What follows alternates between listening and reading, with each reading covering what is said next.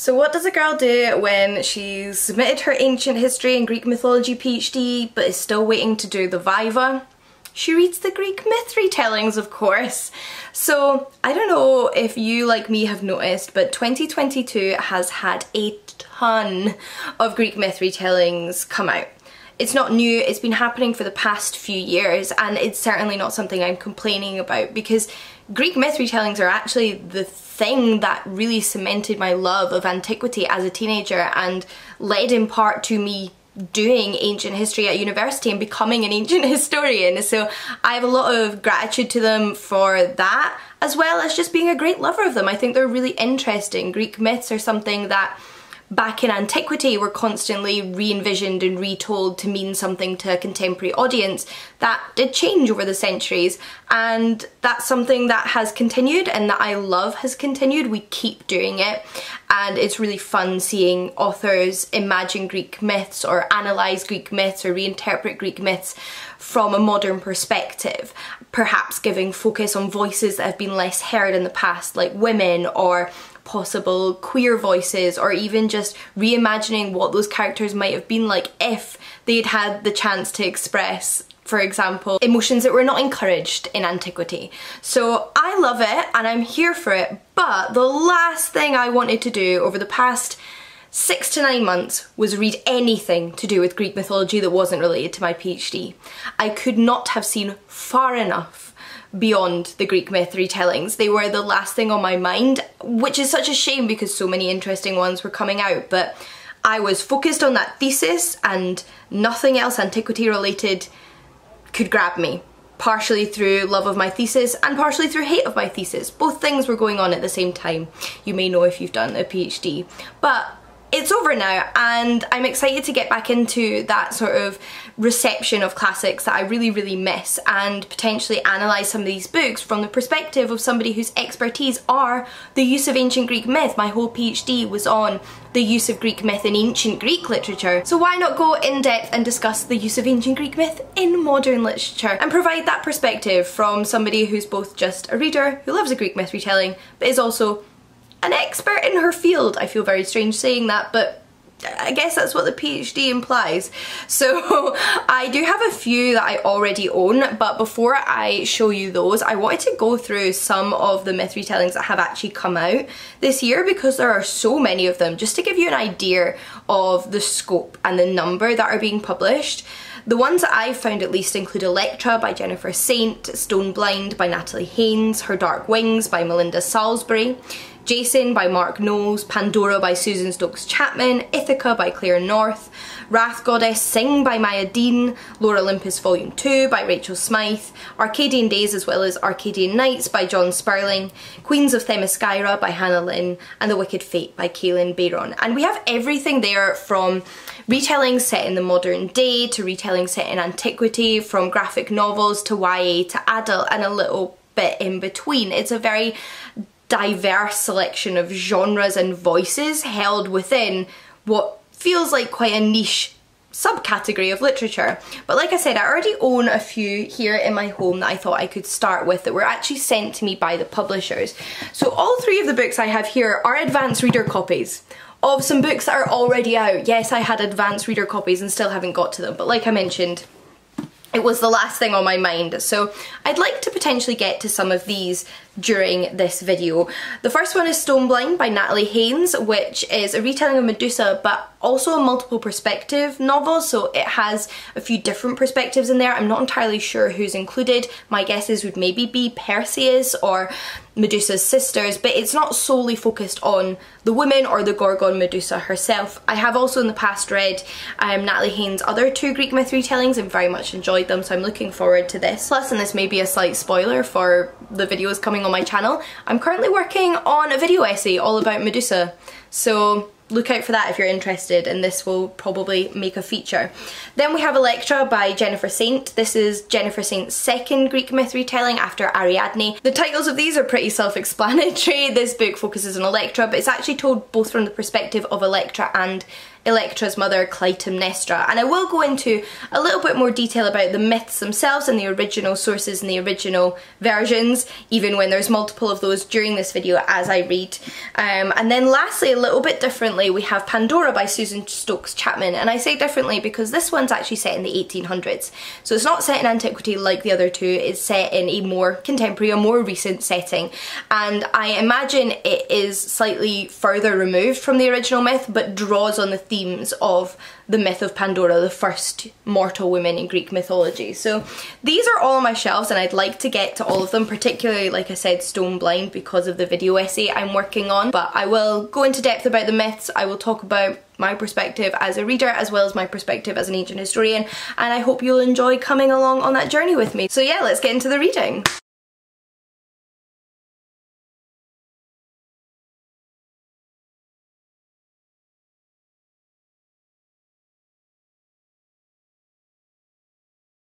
So whilst I get started on my reading, I thought this would be a good time to let you know about a resource that I've been compiling for the past few years.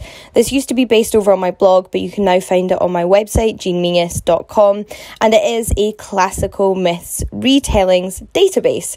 So whenever I find out about a new or an old Greek or Roman myth retelling, I pop it on this list, and I give some of the information that might be key to whether you want to read it or not, including the specific myth that it retells or is inspired by. So if you use the search function on your computer, for example, you can look up Hades and find all the ones that are perhaps retellings of Hades and Persephone.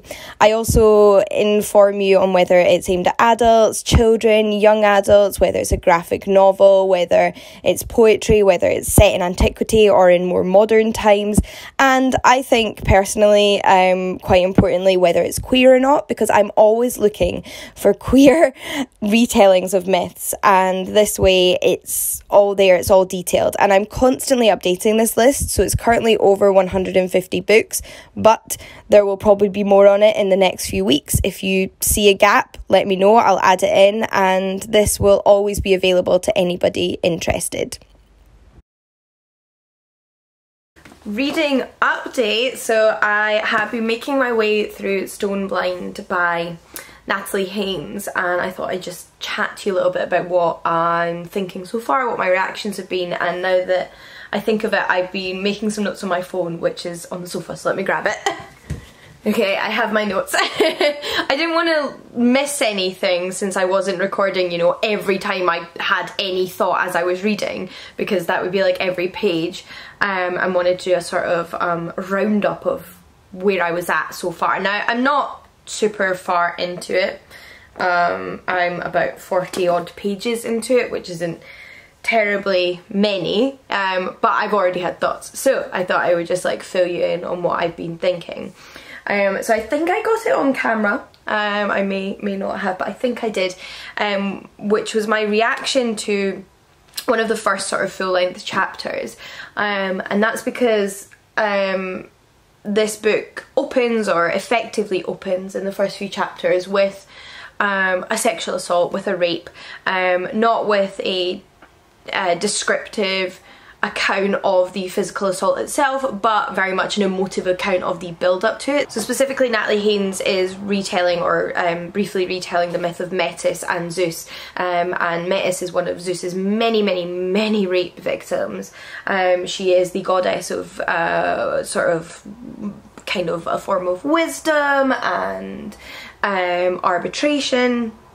She's one of the Titanesses, and she's also in part the mother of Athena. She often gets overlooked as the mother of Athena, who is described as being motherless, because it is technically Zeus that gives birth to Athena after he swallows and consumes Metis as part of himself, but she is conceived by Metis and Zeus, and Metis is fleeing from Zeus in the myth. Like, it's quite a famous part of the myth where she's fleeing from Zeus, transforming into all of these different animals. And I just found the way that Natalie Haynes wrote that scene so emotive, very impactful, and, you know, very heartbreaking and difficult to read, but really well done. So I was impressed but, you know, disturbed by that.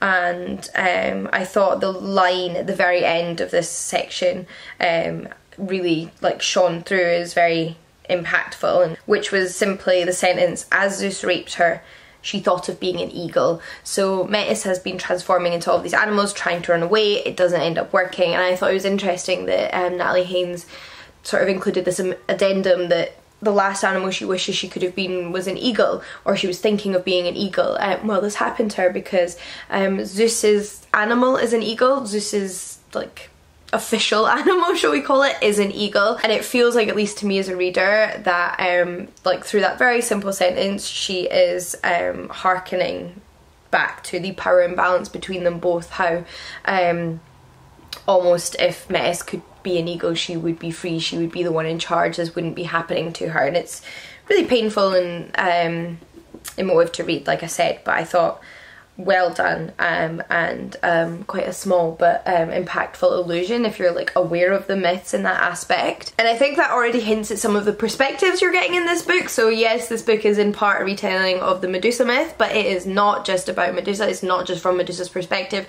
At this point I've not actually read anything from Medusa's perspective. We've had the perspectives of Hera, Zeus's wife, we've had the perspectives of Metis, we've had the perspectives of Stheno and Uriel, who are the two Gorgon sisters of Medusa, and we've also met a few other characters like Hephaestus and Zeus and Medusa. But she's not been a main perspective at this point. In terms of the scenes that have been happening among the gods in Olympus, I did also just love this quote, which was like peak Hera shade to me and felt very, very believable, which was the scene in which Hephaestus is about to smack Zeus in the head with an axe or a hammer to release Athena. Like I mentioned, Zeus is actually the one who gives birth to Athena through his head because he has a headache after he consumes Metis. Don't do that.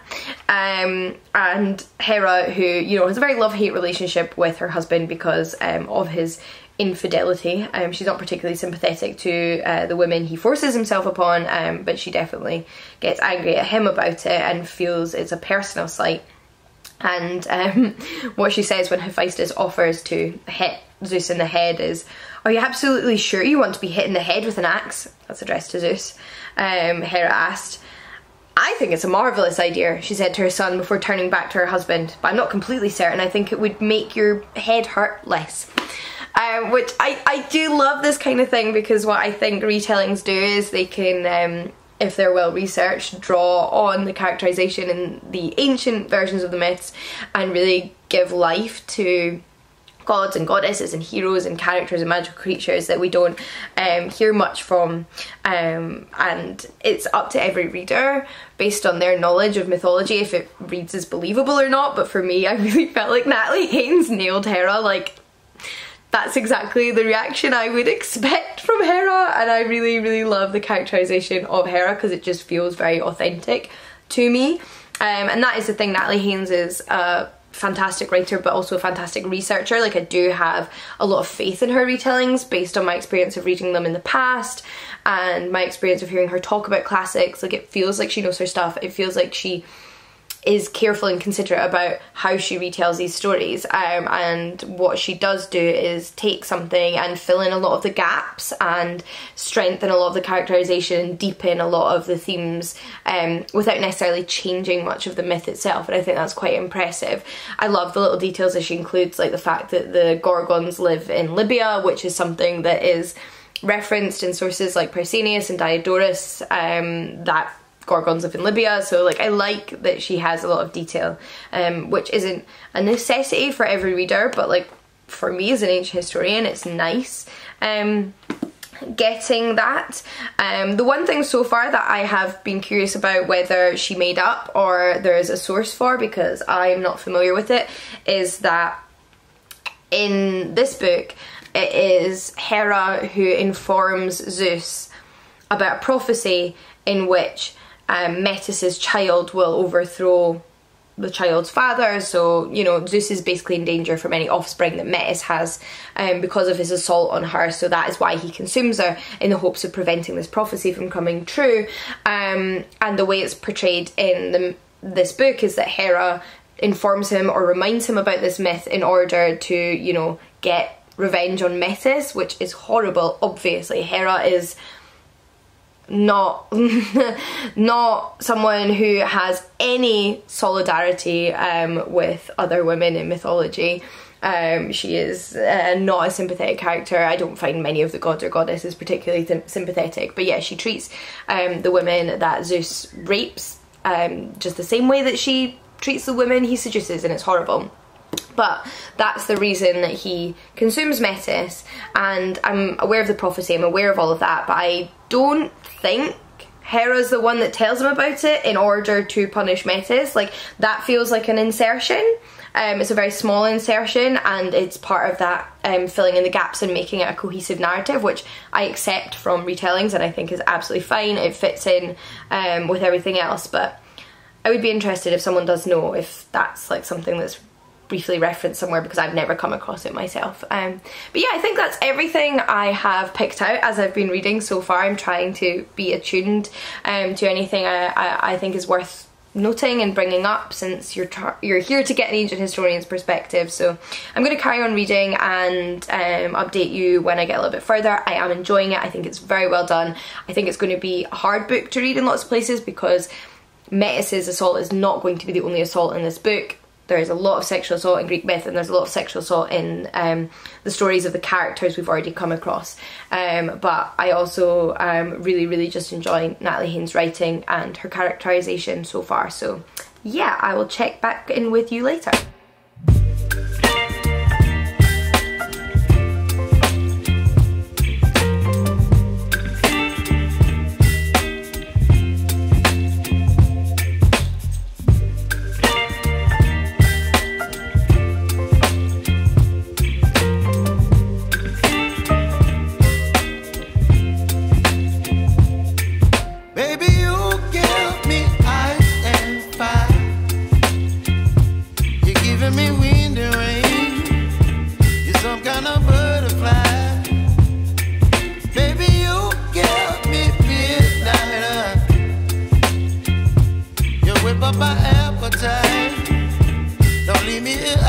Apparently this is my new little like update spot where I'm updating you.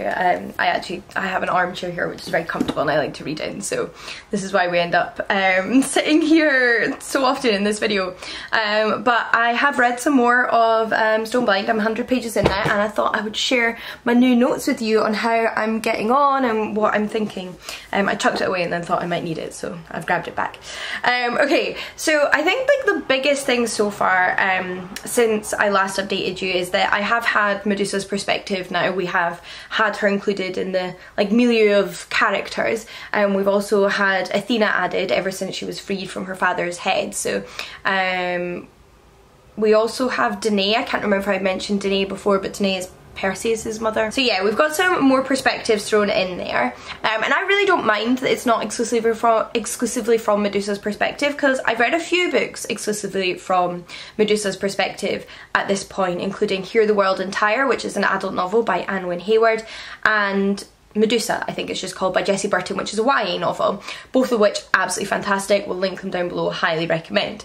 So I actually quite like that I'm getting lots of different characters, and it's more about the mythology that's going on around what happens to Medusa, and also kind of highlighting that it is a part of something much wider. And this is the thing I would say about all Greek myth, is that very rarely is a mythological story completely removed from the rest of mythology. They are very much intertwined with one another, and I think that's something that this kind of structure like demonstrates really well. I'm just holding up the book upside down at this point.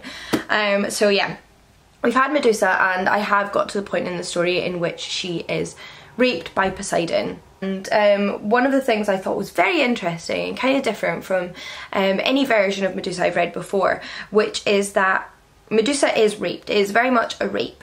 However, it's not a physical assault, it's like a coercive assault, in that Poseidon coerces Medusa. And that's how he rapes her. He effectively like blackmails her rather than using physical force, which is no less horrific. It is just to point out that that is something that is really interesting to me, because it feels very much like the creation of Natalie Haynes. I mean, it very much is a creation of Natalie Haynes, and the only thing I can theorise in terms of why she might have decided to do that is potentially to just kind of marry up the two different versions that we have about Medusa's encounter with Poseidon, because there's only two real narratives of that, one of which is a very detailed description of the rape by Ovid in his Metamorphoses, but we also have a reference to Medusa laying with Poseidon in Hesiod, which is like vaguely potentially described as a mournful sort of incident in her life, like not a happy thing, but it's also part of a wider narrative, and that description may not specifically refer to the encounter between Poseidon and Medusa itself, so some have interpreted that as a consensual affair, and that's something I'm going to talk about more in depth when I do my video essay all about Medusa. But nowhere is there a version in the ancient sources where he explicitly coerces her, and I thought that was really interesting. Like, I don't object to retellers sort of adapting the narrative and maybe inserting things that I don't know, that just expand on or change the narrative slightly. And I'll be curious if that like plot point comes back up in the rest of the book. So that's been like my main takeaway so far. There's also a couple of other things I made a note of, including that when Danae ends up in the home of Dictys, who becomes the man that ends up raising Perseus like his own son, or in this case he refers to him as a grandson, Dictys doesn't have a wife in this version of the story. Now, Dictys' wife is not a character that's mentioned very often in mythology. Clymene, she's not like a big character, she doesn't play a big role, she's not mentioned often, but she is mentioned occasionally in a few different sources as his wife. So it's interesting that Natalie Haynes decided to do away with her. Perhaps it's because there's so little reference to her that she would effectively have had to make up an entire character about her to include her in the narrative, because she's not really mentioned in the narratives themselves, but she exists in the original sources, so it was obviously a choice for Natalie Haynes not to include Dictys' wife. I'm not sure it's like a massive like plot point that makes much difference, but I did notice that, and I think you wanted my perspective as somebody who's familiar with the mythology. Now, aside from like things that do and do not happen in the myths that Natalie Haynes changes or adapts, we have one of my favourite parts of the novel so far, and that is the characterisation of Athena. Now, the reason I love the characterisation of Athena in this novel is because she is very much a spoilt, petulant, self-important child. Like, she's fully grown, she's a goddess, but she is a very spoiled, petulant child who gets exactly what she wants from Zeus, and her narration of certain events is really, really interesting, and I really like it because the thing is, it is a decision. It is partially Natalie Haynes' insertion, but also Athena does have a history of doing quite petulant, self-important things in mythology, where she punishes mortals because she thinks that they have compared themselves to her, or they might threaten her, and she does have this tendency, and I kind of like that Natalie Haynes has gone with that and created this very petulant character, because it's very unlike what I usually see in terms of Athena's characterization in novels. I'm not saying it's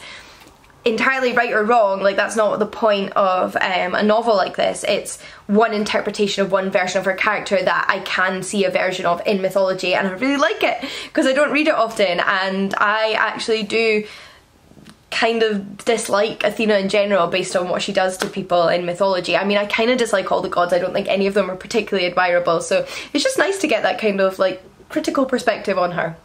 And it's fun, and I also think it plays into the wider kind of structure of this book, which very much situates like what's happening to Medusa, who, although being a Gorgon, is still mortal, and Perseus and Danae, who are mortals, whose lives are dependent on the gods and the whims of the gods, are so minor in the events of the gods' lives. We hear about big events like the Gigantomachy, which is the war between the giants and the Olympian gods, and these things are what matter to the gods. These are the big events of their lives, and otherwise they're just following their whims, whatever they may be, nice or nasty. They are not like benevolent gods, and the lives of mortals are actually really meaningless to them, even if they do have like a familial tie to one or another of them. So I really like that sort of element of the story.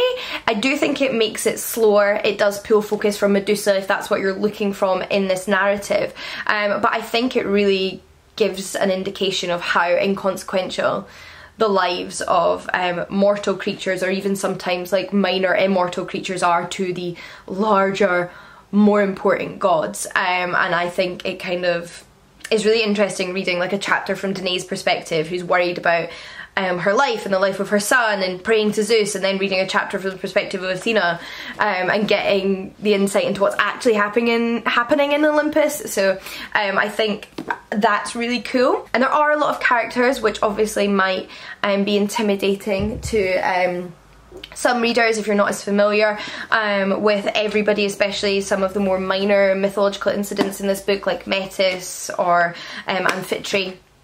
But I think you could still jump into this so far, but perhaps like get yourself like a little encyclopedia or a little beginner's guide to Greek mythology. I mean, I have one. Let me insert a picture here that I wrote for ages like 7 to 12, but I have had feedback from adults that they very much enjoyed it and learned a lot from it, where I obviously recount some of the more popular important myths, also some of the more niche myths, and introduce a lot of the characters and gods of Greek mythology. So if you'd like that, I'll link that in the description box, but it's not the only one out there. There are plenty of books for different age ranges that might suit your purposes that you could use when reading books like this as like a reference. I only mention mine because I've had people tell me they used it as a reference when reading like Circe, so yeah.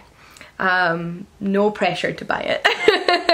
I think that kind of covers most of the stuff I've written down here. No, there's one more thing I want to mention, and I actually meant to mention this in the previous section when I was talking about Hephaestus, because one thing I have made a note of when reading this book, and it is not a feature just of this book, it's something that you're probably going to come across a lot when reading translations in particular of ancient texts, and that is the use of an ableist slur when referring to Hephaestus. I won't use here, you can Google it if you want, I don't think it's necessary for me to use, but it's a very common ableist term that is used to describe Hephaestus in the ancient material. So the tendency, I think, is then when writing books about antiquity or like based on antiquity to continue the use of the term translated into English, but I personally feel like it adds nothing. Like, we can drop that term without using a word that is offensive to many and might be difficult for certain readers to read. I just don't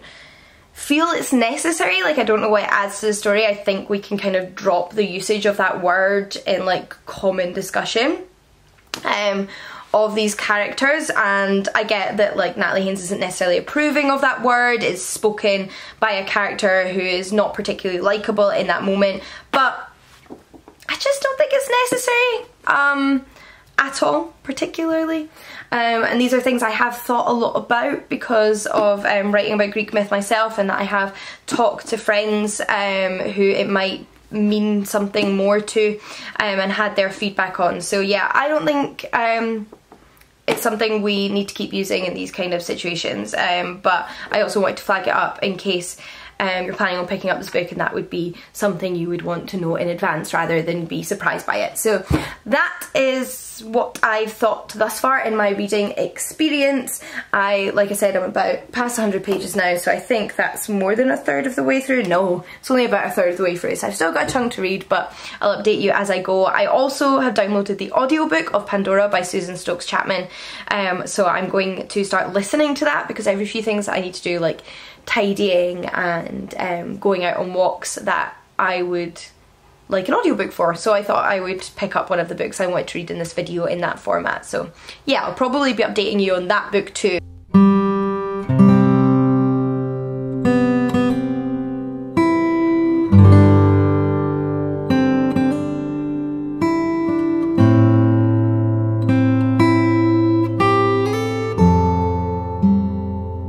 back for another update. I've actually made progress in both of my books this time. I'm not feeling great actually, I'm feeling kind of just not great. But I wanted to just sit down and update you on what I'm reading. Well, I don't actually have tons to say on Stoneblind, if anything really at this point. I'm past halfway, my thoughts kind of remain the same. I'm enjoying it, it's slower paced, it's very immersive, it touches on a lot of different characters and a lot of different myths, but it's very detailed and very atmospheric. So yeah, enjoying this so far. But I have made some progress in Pandora by Susan Stokes Chapman, which is an interesting one because if I didn't make it clear at the beginning of this video, this isn't necessarily your traditional retelling in the sense that it takes a myth and follows that exact like story structure, but it is a story inspired by a myth, and that is of course the myth of Pandora, who was the first ever mortal woman. She was created by the gods, by Zeus initially, with the help of the other gods, as a punishment for mankind, because mankind had received gifts from Prometheus that Zeus had never intended them to have. So he decided to balance that out, they should have women. Ancient Greece was a very patriarchal society, and a lot of that is reflected in their mythology, but it's a really interesting myth, and it's probably best known for Pandora's box, which is actually a bit of a misnomer because in the original text there's no box, it's a vase, which I can already tell you now is something I appreciate about this book because it knows what it's talking about. In this book we have a vase. So this story is actually set in 1799 in London, and we're following a young woman predominantly named Dora, short for Pandora, who is half Greek on her mother's side, and her parents were both antiquarians who ran an antiquarian shop. They travelled the world collecting antiquities and then selling them on. But they died when she was maybe not even 10, I don't think. So since then she's been raised by her uncle, who was her father's brother, who inherited the shop, and she's now in her 20s. And it's about her, it's also about a young man named Edward, who we've had a few chapters from the perspective of, and I'm still waiting for their stories to intertwine. However, I know that Edward is on a path to meet Pandora at this point, and it has had quite a few Greek myth references so far, if not following yet the storyline of the Pandora myth, and I really like that because this just feels like a good atmospheric, detailed, well-built historical fiction novel. I'm about 70 pages in, really like immersive in the time period, and I'm enjoying that. Plus I love all the references to actually just like the study of antiquity in that period, the sale of antiquities, the like society of antiquities, and our young character Edward also is interested in becoming an antiquarian, but he's not from a wealthy background, so that makes it more difficult. So I really like that aspect as well, as somebody who's studied this stuff and yeah, who knows a lot about the history of the study of antiquities, so I like that. But I also like the mythological references. So of course we have Pandora, who is the Pandora character, and Pandora in ancient Greek means all gifts, and she is described in the ancient texts as being like heavily adorned with lots of like jewellery and sparkling things to be appealing. And interestingly enough, the Pandora in this box dreams of becoming a jewellery designer, and I thought that was like a really interesting little tidbit and a little adaptation of themes and references from the original myth. I really like that. She also has a pet magpie, as much as you can call a magpie a pet, who she feeds and who brings her little bits of shiny trash basically, but that she uses to make models of her jewellery. Obviously there are bits of like metal and glass rather than gems and gold. Of course jewellery is metal, but you know, scrap metal, not like gold and silver and stuff. But she's using that to create some of her jewellery mock-ups. And this little magpie is called Hermes, which I love as well because Hermes is the god of thieves. So I like these little references. I think this is a nice novel because it reads like a historical novel for anyone who's into historical novels set in this time period, but just has a lot of references to Greek mythology. Now the big plot point is obviously going to be around this vase, which we've been introduced to at this point as something that her uncle has purchased. It has been part of a shipment that he's ordered in, and her uncle not the nicest person, don't really like him, but he's ordered this vase and he's just picked it up from the docks where the men who've had it shipped in for him are convinced it's cursed and don't want him to take it. They want to dispose of it, but he's greedy and insists. So I don't know where it's going to go for that. Like, I don't know if he's kind of in a Zeus role there, but it's not an exact retelling, so it doesn't need to like tick all of those boxes and all of those exact characters. I do think it's interesting though that Edward has an E name, and this might be me reading into it a little bit much, because in the original myth Pandora is married to Epimetheus, and I just thought, oh, E names, maybe he's her love interest. I don't know, but I think it stands alone both just like as a historical novel thus far, but one that has lots of fun Greek myth references, and I'm intrigued to see where like the actual like vase plotting goes and if there's something supernatural.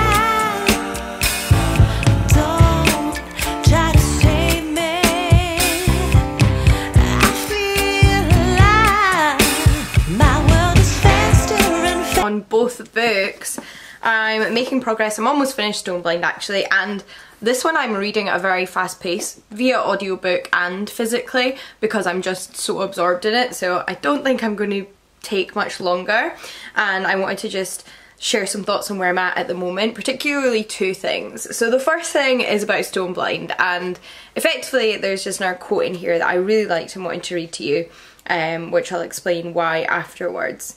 So this is from the perspective of some of the nymphs in the Greek world who have just encountered Perseus, and Perseus is on his way to slay a Gorgon, unnamed at this point. And the nymphs are wondering to themselves why that's the task that Perseus has been set, because he's doing this as he believes it will save his mother from marrying a man she doesn't want to marry. And this king who set the task decided he should cut off the head of a Gorgon, probably because it's such an impossible task rather than anything else. But I like this observation on behalf of the nymphs. This whole thing sounded so peculiar. What had the Gorgons done to be embroiled in this young man's family matters? Nothing, came the reply. As far as they could tell, he did not seem to have thought about the Gorgons at all. Ordered to fetch the head of one of them, he had simply set out to do so with no thought for how the Gorgon might feel about giving it up. Obviously that is written in a kind of slightly silly, like fun, irreverent way, but I just think it's a very like simple and honest observation about Greek mythology, in that like, okay, sure, Perseus wants to save his mother, but he's basically been set this task to harm somebody who he has no reason to harm other than he's been told to, yet he is remembered as a hero. And I just think like Natalie Haynes really squeezes in kind of the contradictions and ironies and I don't know, not inconsistencies, but yeah, contradictions and ironies in Greek mythology through some of her commentary, and I enjoy that. Then in terms of Pandora, the one thing I wanted to say, because I'm much more cautious about spoiling this book, with Stoneblind is simply the myths from beginning to end, written in Natalie Haynes's beautiful writing and sort of atmospheric style, so I really don't think in a video like this I can avoid spoiling it if you don't know the myths. And I'm pretty sure I flagged up that there might be spoilers at the beginning of this video. However, with Pandora it is much more of like a new story, just inspired by the myths, so like I said, I want to be conscious not to spoil too much of it so you can still enjoy it if you haven't read it yet. But one thing I did think was interesting is that the vase I mentioned earlier is actually inscribed with the mythical narratives around Pandora and Prometheus and Zeus and the mortals and the fire, etc., which shows that these myths are recognised in the world or universe of this book. Like, those myths have happened, the ancient Greek myths are acknowledged, the characters of the ancient Greek myths are acknowledged, including Pandora herself. So I always think that's interesting. It reminds me a little bit of Jane Steele, which is a reimagining somewhat of Jane Eyre, but in a universe which Jane Eyre exists, that book exists, and the protagonist is reading that book, yet her life also sort of mirrors elements of that book. But those were my observations so far on both of these books, and I might actually have finished one, if not both of them, when I next update you. So yeah, stay tuned for that.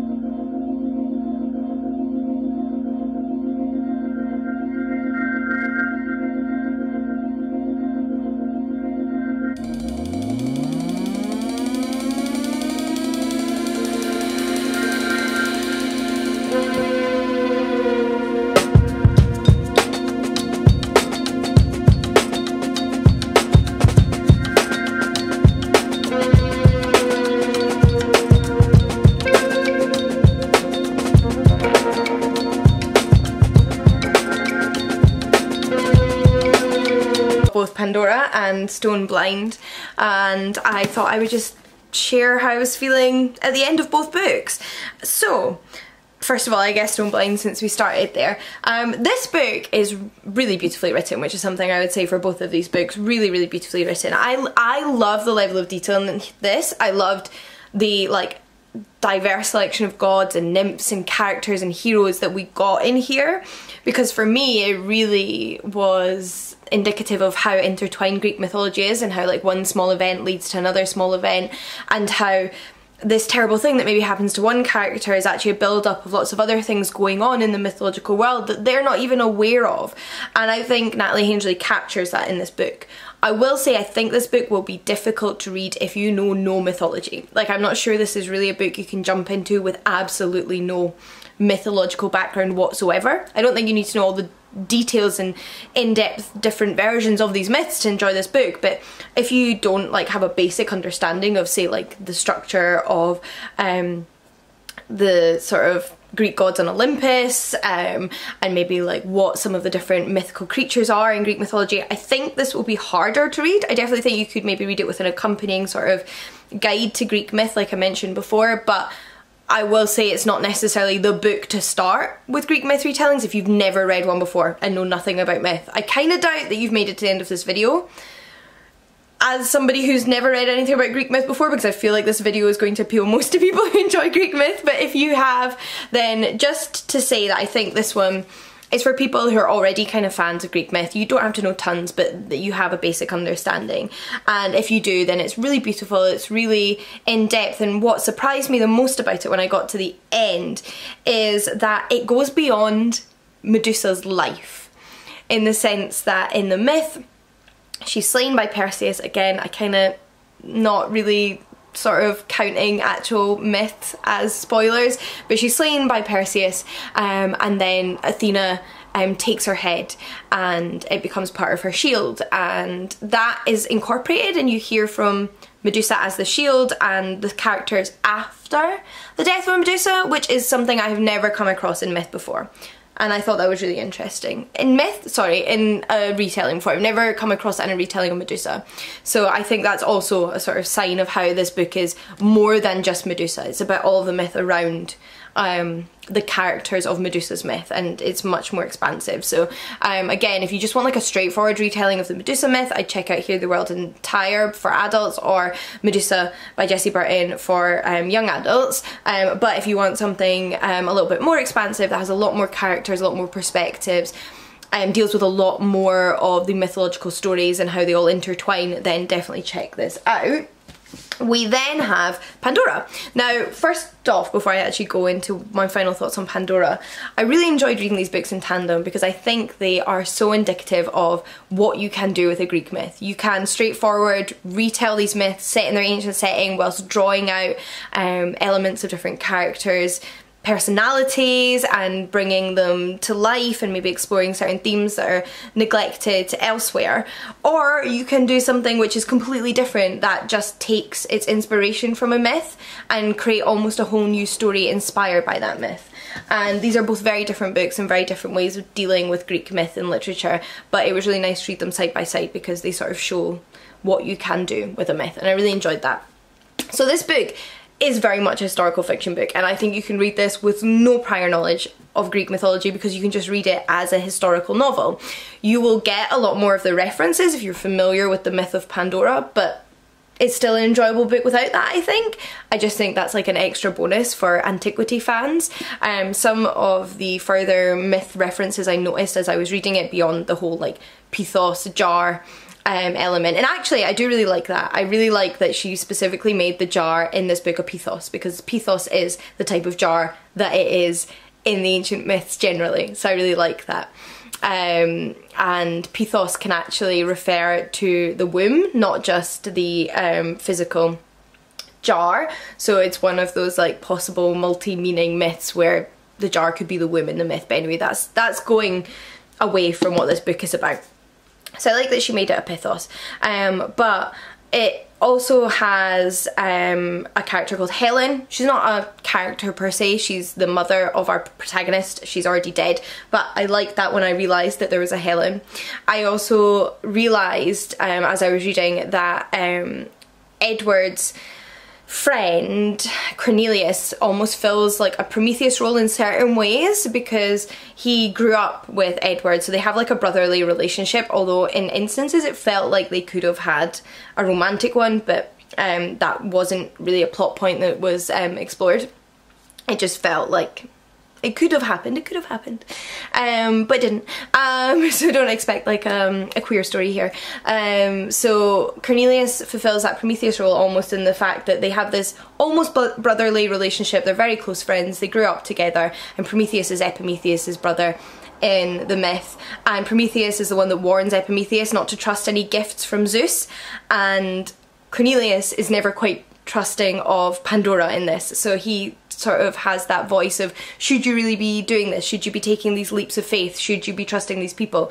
Whether he's right or wrong, I will not say. I don't want to spoil how this book goes because it isn't a direct retelling, but I like that. I felt like there was lots of inspiration clearly drawn from the original myths, if a whole new story was being created nonetheless. So yeah, I thought these were both very good. I think if you like historical fiction like Jessie Burton's historical fiction, or The Mermaid and Mrs. Hancock, these kind of novels, then you will enjoy this, regardless of whether you're into the ancient stuff or not. And if you are looking for something a bit more in depth in terms of a retelling, then you'll enjoy Stone Blind. So yeah, those are my thoughts as both a reader and an ancient historian. I hope they have been helpful, I hope they have been interesting. Let me know. There's obviously so many myth retellings out there and constantly coming out, so let me know if you'd like more videos like this in the future. I could read some older books like Percy Jackson, or I could read some more new releases.